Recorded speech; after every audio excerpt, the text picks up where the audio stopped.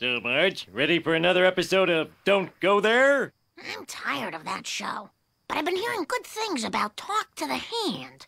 Tom Shale says the writing snaps, crackles, and pops. Okay, whatever takes my mind off my life. Talk to the hand, the face ain't listening. Hey, look what I found. Grandpa's old radio. Oh, wouldn't it be grand to gather round and have a listen? Well, turn something on. I'm starting to think. A date which will live in infamy. Good evening, adults. We interrupt this broadcast to bring you a very special presentation. Tonight's program is entitled, We Know All Your Secrets. Boring. Go back to that infamy guy.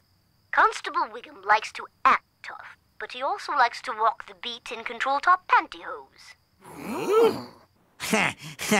Well, it's not like that's a crime. I'm afraid it is, Chief. And Schoolmistress Crabapple has been stealing supplies from the school cafeteria. Edna, how could you? Don't get up. I'll bust my own tray. And now we come to Mr. Homer Simpson.